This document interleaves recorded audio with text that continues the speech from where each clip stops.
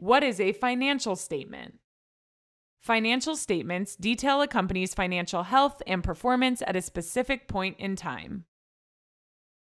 Made up of 3 standard reports, the income statement, the balance sheet, and the cash flow statement, financial statements convey how a company generates revenue, how efficiently it operates, and whether it's making or losing money.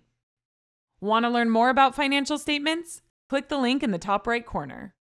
The income statement shows how much money a company earned from its core operations, as well as financing activities and investment gains or losses. The balance sheet captures the value of a business's short and long-term assets, including tangible items like cash, inventory, and equipment, as well as intangible items like patents, trademarks, and goodwill.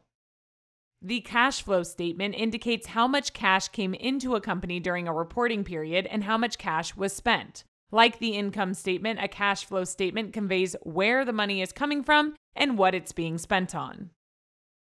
Individually, these documents only tell part of a company's financial story, but if used together, it can help internal and external stakeholders determine whether a company is financially stable or headed for trouble.